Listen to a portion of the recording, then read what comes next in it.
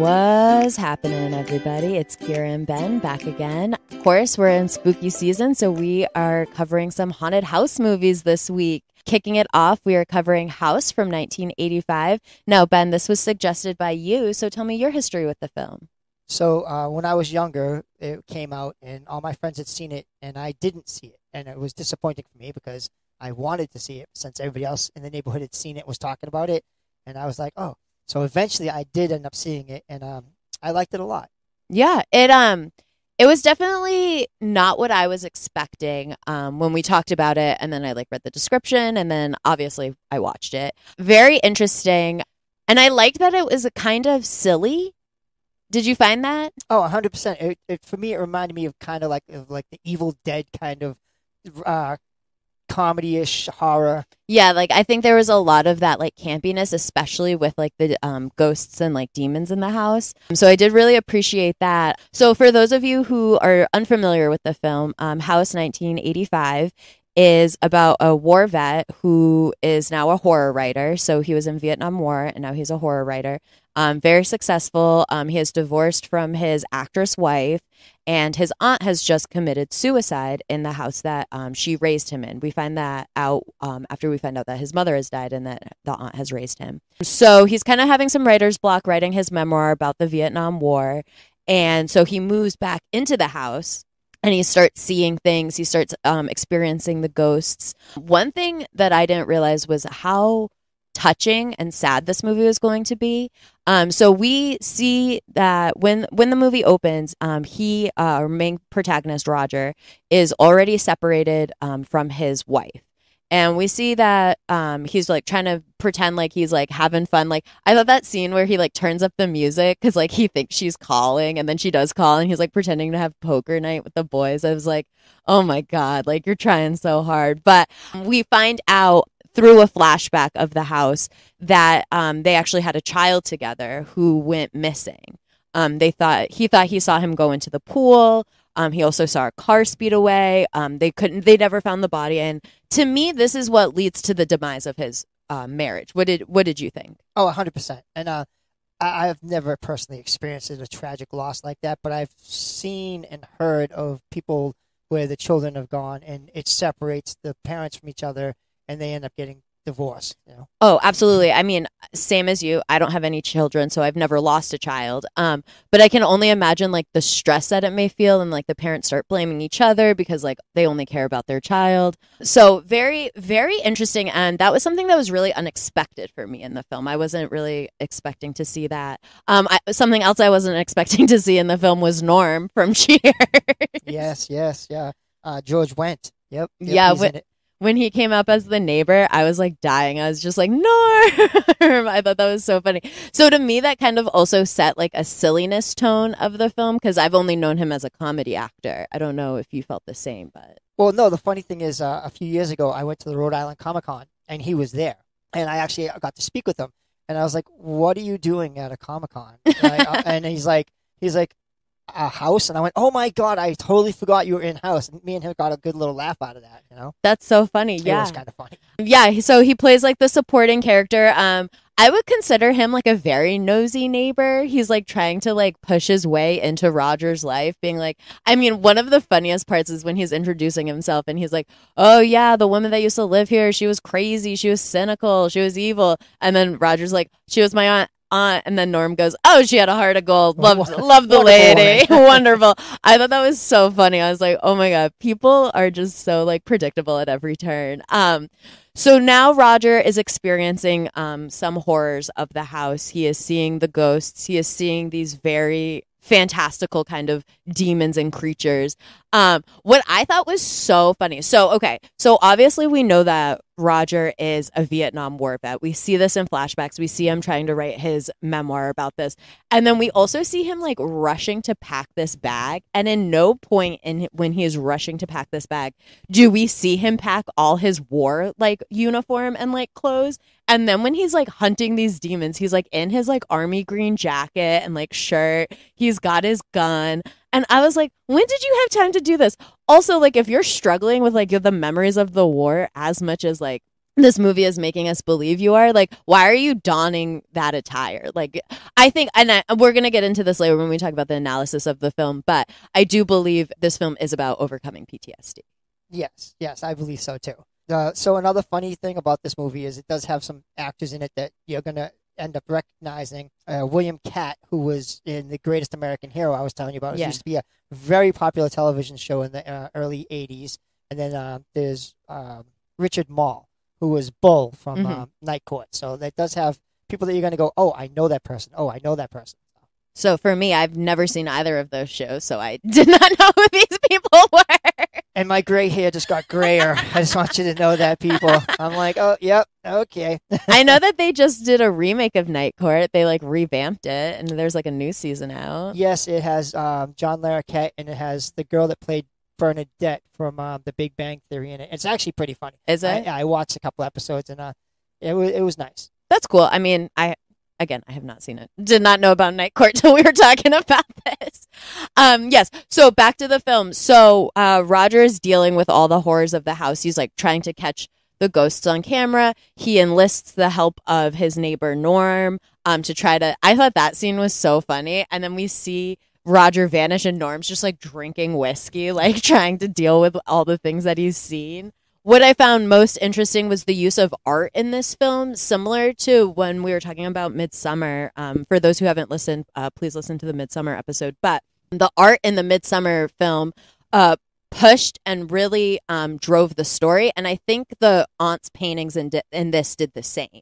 Because it's kind of like they were like these very kooky, sort of graphic horror, realistic paintings. And everyone's like, oh, these are grotesque, these are crazy. And as Roger's studying one of the paintings, he actually notices his son in the mirror, which kind of confirms that his son was always at the house, which I thought was really interesting. Yeah, I thought so too, because like the very opening scene, it's the delivery boy. Yeah. And he goes up the stairs because no one's answering. And when he turns around and looks at the painting, he goes, what the hell is this? And then, he ends up finding the lady hung. But a lot of artwork in this like depicts what's going on. Yeah, which I think is really cool. I think it's a good tactic that filmmakers can use. I think it really drives the story in a way that's interesting, and it kind of cuts out a lot of that exposition dialogue that can weigh down a film. I feel like, and really like when there's too much exposition in a film, I feel like it bogs it down and it kind of takes you away from it. Also, people just don't talk in exposition. Like that's just not.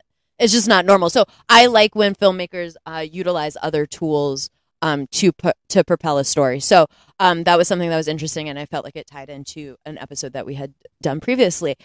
So as Roger is fighting these demons, he does keep having these war flashbacks, and as he is flashing back, he is really focused on this one guy that he kind of went through it with, whose name is Ben. And he's kind of like the gruffer, sort of like no nonsense, I'm here to kill and fight sort of war vet that you hear about. And we kind of see their friendship through these flashbacks and how they're sort of like bonding and going on these trips together. And the climax, I believe, is when we find out that Ben is injured in the field and he is about to die. And we see that he's begging Roger to take his life and Roger is unable to. And now Ben holds all this resentment for him because he is then captured by the enemy and dragged off. And that's the last that we see of him in his living form. And I think this is Roger's core memory, and this is Roger's core like PTSD sort of like catalyst. And I think that's very like unsubtle when we see Ben come back as like zombie war hero and is kind of like, I've been terrorizing you, I've stolen your son, like I kidnapped him, like you're gonna kill yourself because you couldn't kill me. Like I thought that was like, so obviously, this is a metaphor for Roger dealing with his PTSD, trying through the book and then in the form of the haunted house. And I like this because I think when you use tactics like a haunted house, and we're going to cover this in our secondary film, House from 1977, I think it's really interesting because in a haunted house, all your main anxieties can come out, right? Like you're supposed to be in a place that you feel safe. This is your home. And then you're being terrorized in your own home. Yeah, I agree. And, I remember we were watching Parasite, and they were talking about the child. Remember, the child did artwork, and the lady said that, a lot of expressionism of trauma and things like that come through art. So I thought, like, the paintings, the books, everything like was his way of dealing with the PTSD, and until it became too overwhelming. Absolutely. I mean, I think it's kind of a crazy message that like, oh, once you get over your PTSD, like you can do it alone and you can get through it alone, and like then you'll get everything back that you wanted. Like we see at the end when he's like reunited with his son, he defeats Ben. His ex-wife comes back. They're like it's implied that they become a family again because her son is back. And I thought that was kind of crazy because I think in real life, when you're dealing with things like this, you do have to have a support system that you lean on. I think it's very sort of regressive to say that you have to go through things alone, and I think that is a very 80s mindset. Yeah. So to me that felt a little icky, but obviously 85 we're in 2023 now. Like obviously emotional growth and things have changed, but with that being said, it was still an interesting movie. Now, was I overly spooked or jump scared by this? No. Were you? No, it wasn't a jump scare movie. Although when the hands came out of the mirror, when he broke the mirror, that kind of jumped me a little bit. I'll admit that, because I wasn't expecting the hands to just come running out and grabbing him. But no, I totally see what you're saying about like the mindset, like because I grew up in the 80s and like in the 70s and 80s, and whenever I hurt myself or anything happened, the phrase was "suck it up and be a man." Yeah. And I think that is such a detrimental phrase, and I think it causes a lot of harm. And I think now we're in an era of where we're trying to undo a lot of that harm. We're trying to have men be able to speak on their emotions, because I think that is so important. I mean, yes, I think the constructs of what is defined as manliness or what makes you a man is not what is true, because at the end of the day, we're all humans. And I do believe that is a system that has been put in place by men, upheld by men, and now men suffer because of it. But no one can break the cycle. So it's like, I think now when we see people being more open, more emotional, more being able to talk about their feelings, I think this is such a huge breakthrough, because everyone needs that support. And I think that was what was missing from this film, is that support. Yeah, I think so too, because you think of the stereotypical man, how people look at men is centuries old. I mean, men go off to war, men do this, men are the breadwinners, men is this, men is that. And it's only recently, like only in the last, less than 100 years that, that's been a step back, and people are like, no, everybody's equal, everybody's going to do the right thing, everybody's going to like try and support the house, try and make a family, try and like support each other. And it's just, it's just how it's been for centuries. So it's, it takes a lot to get over. No, absolutely. But I mean, by the reverse of that, I would say as well is that women did not have rights. Women could not property. Women could not own their own money. Women didn't even have claim to their own children. Everything defaulted to the man. So I think with that being in place, you have to have that liberation of the woman to be able to have that partnership. And I think we're seeing that more now. I mean, I was hanging out with my friend the other day, and we were talking, and we were saying, and she's amazing. She's one of my best friends, but she's gone through a very tough breakup, and now she's re-entering the dating scene. And we were talking, and she goes, what's crazy to me is that I have been on my own now for about a year and a half, and I am making my own money. I am living on my own. I care for myself. I care for my dog. I have X, Y, and Z. And she goes, it's really disheartening when men come and talk to me and they just like assume that I need them for their money. She's like, I've never been with a man that I've made less than. And I was like, preach, girl, like you work so hard. So I think to see that now is so important, and it makes me so proud. It gives her a sense of like freedom.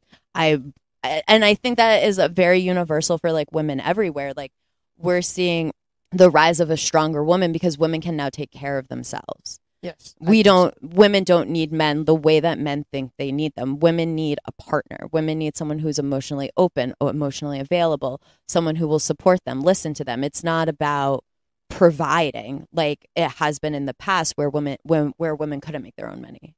Yeah. Have you ever seen Six, the musical? I've seen Nine, the musical. Six, the musical is about the 6 wives of Henry VIII. Oh, that sounds interesting. It's really good. And one of the songs in it is from Anna of Cleves. She's the one that he sent out feelers for people to bring back who he would choose as his next queen. And they did portraits. And when they did the portraits, he loved her portrait. But when she came, he didn't think she looked anything like her portrait, and he wasn't in love with her. And he basically went to her and said, look, I don't want to be with you. Here's your options. You can either A, have your head chopped off, or B, let me put you up in a castle, let me give you a stipend, and you can come to court whenever you want and run your life. So basically, Anne of Cleves was like this independent woman after that, like had her own castle, lived by herself, would come into court whenever she wanted to, did whatever she wanted to. And it was like, for me, I thought that was very awesome because like it showed like she was never underestimate what someone can do, like a woman, a man, if given the opportunities. I mean, was she given the opportunity or was she just objectified and then deemed ugly? Like, I'm so sorry. Like, I totally understand what I totally get it. But to me, like, if someone fell in love with me based on my looks from a photo and then I come to them in person and they're like, wow, you're fucking hideous, I'm actually just going to give you your money so you can be free and independent, I'd be like, okay, thank you, you're a piece of shit, but also I am beautiful. Yeah, like, no, she does think she's beautiful. If you watch the musical, like it's basically she says, I'm being told this by this fat old jerk, and she's like, I'm that's not who I am. So it's actually a really good musical if you get a chance to watch it. I'll watch it. Yeah, I'll watch it. That's insane to me. But yeah, hey, the first independent woman was independent because she was ugly. Like, preach, I guess. Jesus Christ. All right, so back to house. So as Roger's fighting, we see in the climactic scene that he is swimming. He's jumping into this like abyss trying to find his son. He goes through the mirror. He's jumping into the abyss trying to find his son. And when he is there, he's in the water because we see that his son gets pulled through the water in the beginning. And then as he's swimming through the water, it turns into a stream in Vietnam.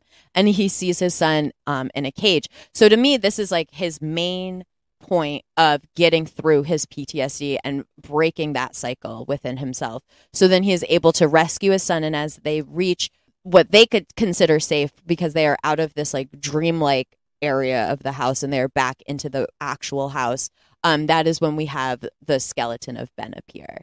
And what I think is so interesting is that with this, it's like Roger has fought and fought and fought, and he's now found what his source of happiness is, what he's looking for. And then he still has to fight again, which I think shows that like trauma comes in cycles and it is not linear, which I appreciate because I mean, I don't know if that was the point of the film. Obviously, they have to have a final battle, but I thought that was really interesting, especially when we see Roger struggling and fighting with Ben. And then Ben tries to like cut him with his like knife and it doesn't harm Roger. And then Roger's like, oh, you actually can't hurt me. You're actually just in my head. Like, this is actually something I can battle.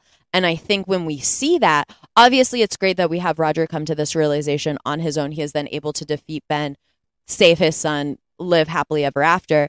But obviously, like, that is not a realistic conclusion that you can come to by yourself when you're dealing with these emotional issues, I believe. Yeah, I thought I thought the part where he goes through the mirror and he goes and he finds his son in this cage. I thought that was him going into his own mind, digging deep into himself and unlocking what was causing him all these problems, and then bringing it to the surface, and then facing it on the surface in reality time instead of having it oppressed. I thought it was like him releasing that oppression. Absolutely. I totally see that. And with releasing that oppression, finding what he's looking for, that's how he's able to overcome his PTSD. Right. Saying, you can't hurt me no more. Yeah, you can't hurt me no more. Like, you are in my mind. This is fake. You can't hurt me. And then he burns the house down. Yep. Even though it's fake, he burns the house down. And which I thought was so funny. So the logic of this film and the science of this film makes no sense. Yeah. We can't say that it does because we have been obviously in army gear, unable to harm Roger, but then Roger is able to take the grenade from Ben and then blow him up. But then even though it should just, if the logic is that these magical creatures can only harm these magical things, it should just harm Ben, right? Yeah. It does not. It blows up the whole house. It sets the whole house on fire. So I looked at the house as a metaphor. I thought the house wasn't actually a house. I thought it was the four walls of his mind. And absolutely. Then when he burns down, he's burning down his mind. The walls he put up to block out this memory. So that's what I looked at. Oh, of course. I mean, this movie is truly about overcoming PTSD at its core. This is what it is. It is, how do you deal with the traumas in your life? Right. You burn them down. You burn them down. And, you know, even the wife, like when they show her, she's at this award ceremony and everything. And like, she's kind of like, you know, you could tell she wants to still have a connection with him. And, you know, when she lets him go, she's definitely worried about him and everything. But you can see like that there's men trying to force themselves upon her. And you can see like the look on her eyes, like when she rolls her eyes at this one guy that's like, you know, take a picture with me, hold me, you know, and it's like, you know, it kind of, for me, it was like looking at like how people would stereotype a female actress back then, you know, like, you know, it had to be next to a man, couldn't be by yourself, you know, you can't be the lead, you know, the lead has to be the guy and the guy has to be the one, you know. So for me, it felt like that was kind of like a little barrier thing there too. Yeah, a little bit. And what I liked about that was like, she obviously, like you said, she wanted that connection with him. And obviously they were still like yearning for each other. Because you see her like calling him being like, oh, I lost. I'm distraught about it. And he's like, oh, yeah. Like, I'm so sorry. I'm trying to like live my own life. And you can see that they're hurt in their own ways and they're dealing with it in their own ways. And from everything that I've known of like women and men in relationships, I feel like that is very true. And it goes back to men not being able to express their emotions in the way that they want. Like, she's obviously there reaching out to him, talking to him, being like, hey, like trying to build this like connection. And he's like, oh, like I'm out with my boy, like lying, obviously, but like, oh, I'm out with my boys. Like, I'm fine. Like, I'm doing this. Like, I can't hear you. Like, trying to put on this like facade of like, I am the strong man. Like, you left, but I am the strong man, where it's like they're both hurting. And if they just opened up and talked about that hurt, I don't think that divorce would have happened. Now, I have a question. When the monster takes the form of her and he kills the monster, do you feel that that was his inner view of his wife, how he portrayed her throughout this whole situation, that she was the monster, and by killing that monster, he actually came to the realization that she was a beautiful person that he actually truly loved? So I would say yes, but I don't believe so because of the remorse that he felt when the monster turned back into the form of his wife. So we see the monster comes in three forms. First the wife, then the monster, then the wife again. And this is as a trick to make him think that he's actually killed the real version, right? So I believe that this was like a trick and what it was doing. And when we see that remorse of him being like, oh my God, I killed my wife. Like, oh my God, I love this person and I murdered her. Like, and I think when we see that remorse, I don't think he had resentment towards her. I think any resentment he had was because he was just mad at himself of the situation. Right. Not resentment towards her. I meant like resentment towards how he treated her. Absolutely. Yeah, how he like portrayed her. Like, I'm sure he like during his own, because his mind was kind of warped and twisted, that this would put him over the edge, and then he would make her out to be the bad person.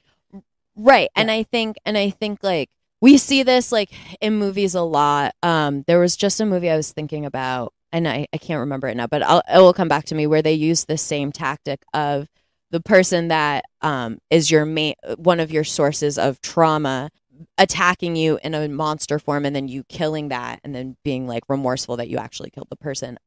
Obviously it was just a monster this whole time. But yeah, I do believe, like, I don't believe he didn't want to kill his wife. No. I think that was more of a metaphor. Oh, of course. I mean, this whole movie is a metaphor. Very metaphoric. Yes, very metaphoric. That's what I liked about it, because it was like everything had a meaning. Like everything that happened in this movie, there was a meaning behind it. Like the nosy neighbor, you know, is this someone that wants to intervene and try and be helpful, but doesn't know how. And like, you know, he calls the wife, and he's generally concerned about this person, you know. But I didn't think it was more like a real person. I didn't think Norm was a real person. I thought that that character was more of a catalyst towards him seeking his own way of helping himself. And I can see that, but at the same point, like, he kind of rebuffs Norm in the beginning. And I think that's like how when you're so sad and in your own head and dealing with your own things, you're unable to see the help of the people around you. And that's like, because he's like, oh, like, let's have dinner, let's do this, let's do that. And he's kind of like, no, until he has to like kind of mislead him into coming into the house and being like, oh, I need you, let's watch a movie. And then he's actually like, oh, you're going to help me catch a demon. Yeah. No, I totally get, like, being an alcoholic and being on my butt.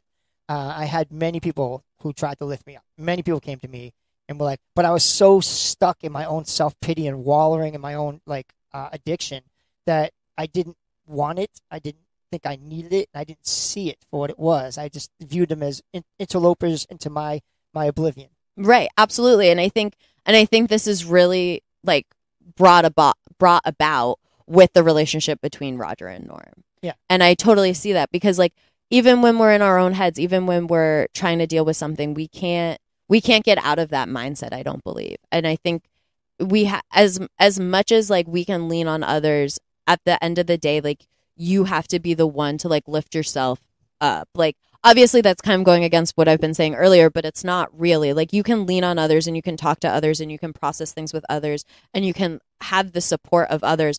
But at the end of the day, you live within your own world, with your own reality. Oh, yeah. And you have to help to have others help you. You have to help yourself, and you have to be open to it. Yeah. It's like Jerry Maguire.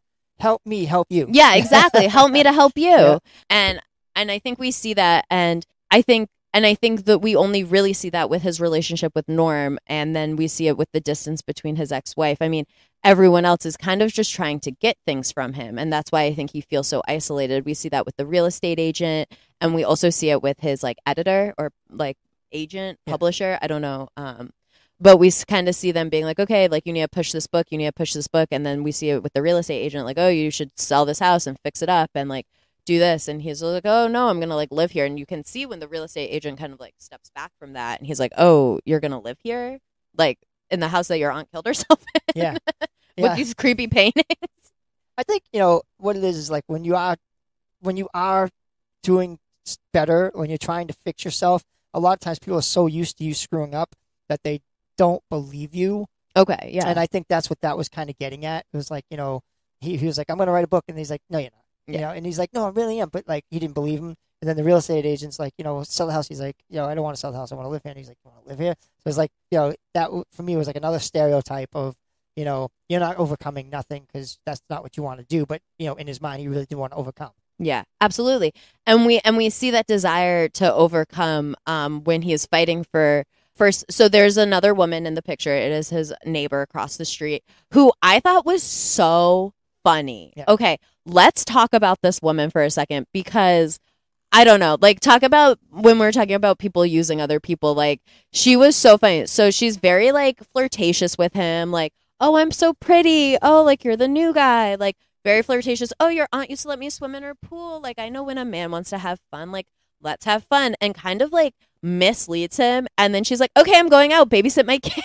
Yeah, that was great. The poor kids got like the monster hand on them and like running around, but like it was so like funny. I was laughing at that too. I thought that was great. I thought that was funny, but I also think like having him have that child in the house kind of helped him fight for his son, because he had to fight for this one kid that he hadn't done in so long. And I think that kind of gave him more of a sense of purpose. We see him fighting for the kid, and then we see him giving him a bath, and we see him being very like tender and like loving and very like fatherly.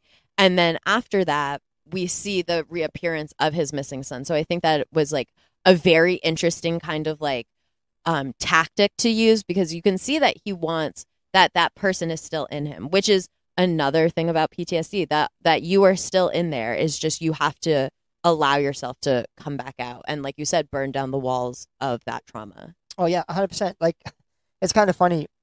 People see me now, and they didn't know me then, so they view me in a certain way. But when we see people that knew me then, it's like like when we were at the book signing and people were talking to me, and you're like, oh, because like I'm not the person I was, but I am the person I was. It's like I claimed myself. Is that possible? Absolutely, yeah. Absolutely. Yeah. And I think there are many versions of ourselves. Yeah. And I mean, just like the seasons, we are always growing, we are always changing, but that doesn't mean that our roots aren't there. Like I really do believe that like every version of us still exists within us, but we are learning and growing and becoming better people every day. And I feel like if you're not growing and learning and becoming a better person every day, like what's the point of life, right? Yeah. Everyone talks about this, like this is going to be a little bit of a tangent, you guys, but I got a lot to say. So what is the meaning of life, right? Everyone is searching for this. I struggle with this all the time. Why am I here? What is the meaning of life? But I do know, like at the end of the day, something that I can do is that I can be I can better myself and I can work on myself because that's all I can do.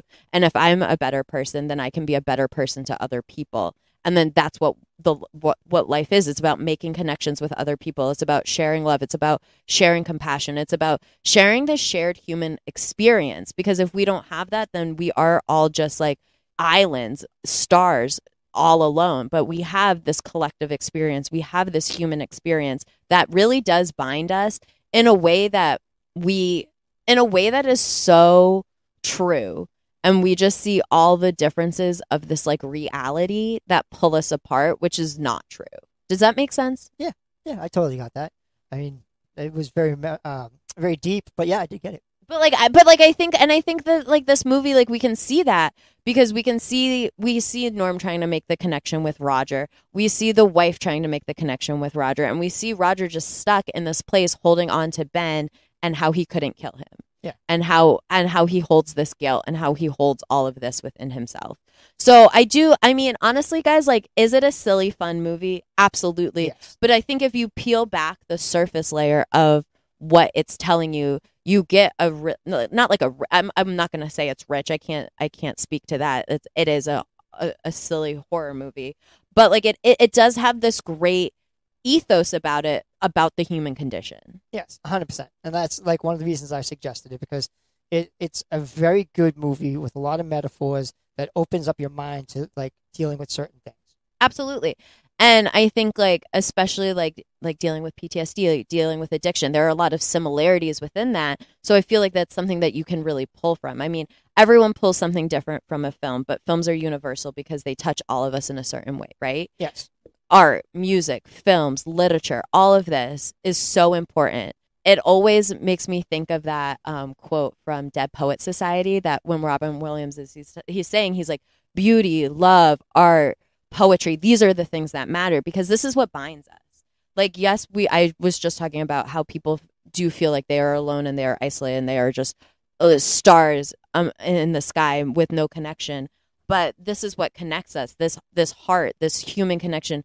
We all feel things. Everyone has a heart. Everyone feels something. No, whether or not you want to admit that to yourself, whether or not you want to express that to others, everyone feels something, right? And I think that's why there's so much beauty in connection.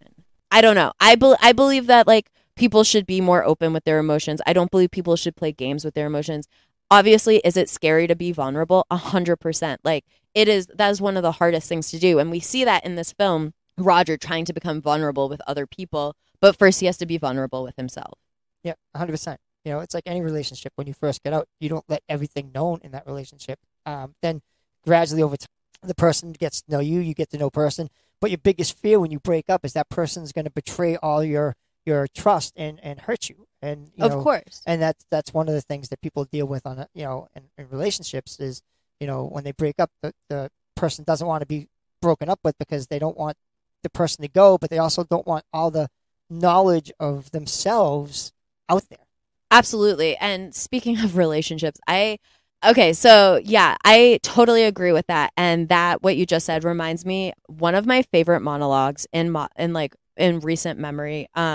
Is the movie super great? No. Is it beautiful and stylish? Absolutely. I am speaking of Call Me by Your Name. For those of you who have seen it, obviously, it is problematic. And it does have its issues. I have not read the book. I've only seen the movie. So yell at me in the comments if it's different. But I think that it talks a lot about connection and love. And there's a scene between Michael Stahlberg and Timothy Chalamet. Michael Stahlberg plays his father, Timothy Chalamet, his son.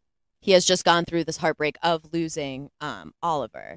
And he is talking to his dad, and his dad is saying, you know, what you have is so pure and so true, and you need to hold on to that. And he goes, we rip out so much of ourselves to rid ourselves of feeling bad. But by doing that, we bankrupt ourselves and we are unable to feel anything by the time that we're older. And he's like, and when you do that, that's when you become an empty shell of a person. So even though it's painful, you have to go through that pain to still maintain that love. And I think about this quote literally all the time. I would say, guys, like, please, like, you don't have to watch the movie, but this, like, to me is something that matters so, so much. And I think it really ties in to everything that we're talking about. We see Roger ripping out parts of himself to not deal with his PTSD, to not deal with the loss of his son, to not deal with the disintegration of his marriage. And then everything has to come to a head for him to actually fight it. And in this movie, it is in the form of a haunted house. Yes. But obviously, this was a very long rant, you guys. So thank you for listening.